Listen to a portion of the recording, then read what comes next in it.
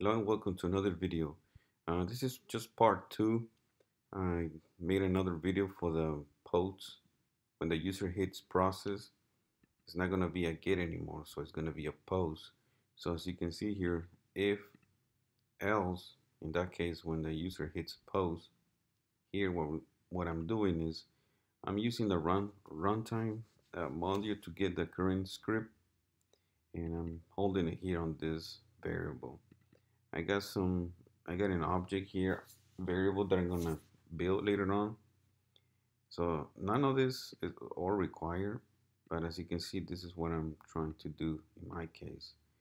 From here, as you can see, I'm grabbing any parameters from the request. In that case, in my case, it's gonna be this internal ID for the form. So this value is from the form that I got, or that I created down here.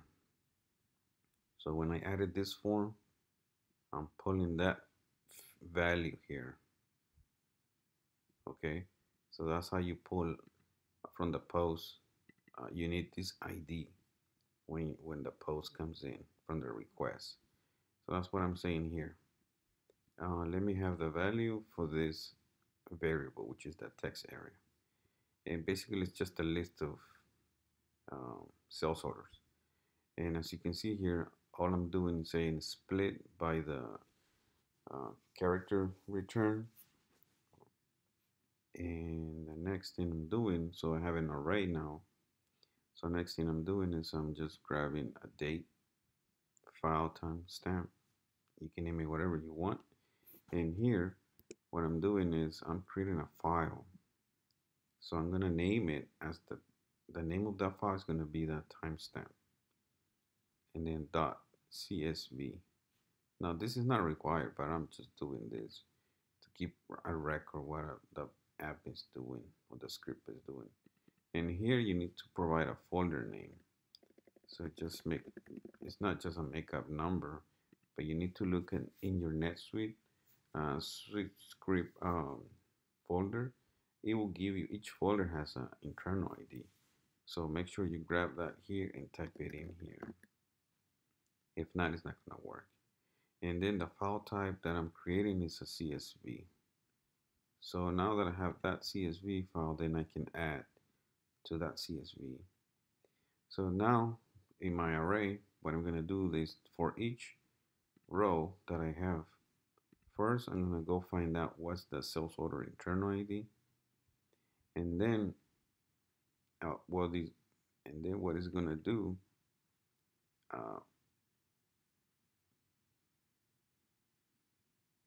when it gets back the internal ID, the object, what I'm doing from that object is saying, okay, get me the internal ID for that sales order, and that's my internal ID. As you can see here, I'm just logging order number, and here it's saying, okay, here's the order number and the record that I have, go close it. So that function is the one that I covered in a different video, which is here. And then there's a separate video just for that, for this function. And then what I'm doing is saying, well, if it returns true, then just say the order number and it was closed, and do a return in the CSV file. And if it's not, if it's false, then say it failed for now. Then once it's done the loop, then it will say, okay, now CSV file save. And then what I'm saying is load the file again, file.load with the CSV. When it saves, it gives you back an internal ID. So that's what I'm saying here. Load that file into this variable, and finally email it to this person, blah, blah, blah, blah, something. The author is the user internal ID. So for example, if you need to find your internal ID or anyone's, any employee in NetSuite that has an internal ID, and just type it in here. Okay, so right now I'm just do something like that. And then the recipient is going to be the one, the person or the user that is currently running your script. And that's why you need the runtime.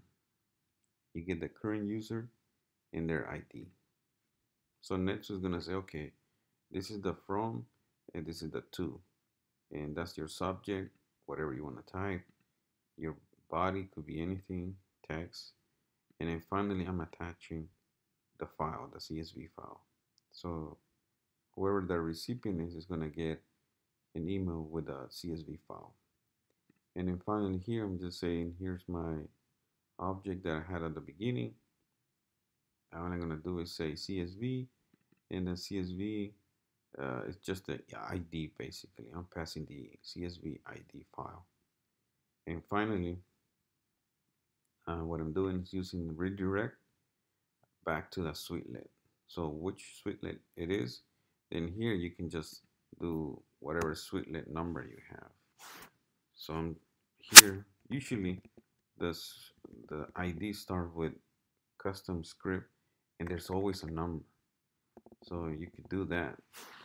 Just make sure you find what your Suitelet script ID is to type it in here. And then the deployment ID, it could be anything. So it could be 2 or 3 or anything you named it in your NetSuite. And finally, it's gonna return. Basically, when it posts, it'll just come back to your form. It'll come back to this section here again into the get. So you can process another set of sales orders that you want to close. So if you have any questions, it might be kind of quick and fast, but I'm trying to keep the videos short. But if you have any questions, let me know in the description and I will try to help you to the best that I can. Okay? So thank you for watching.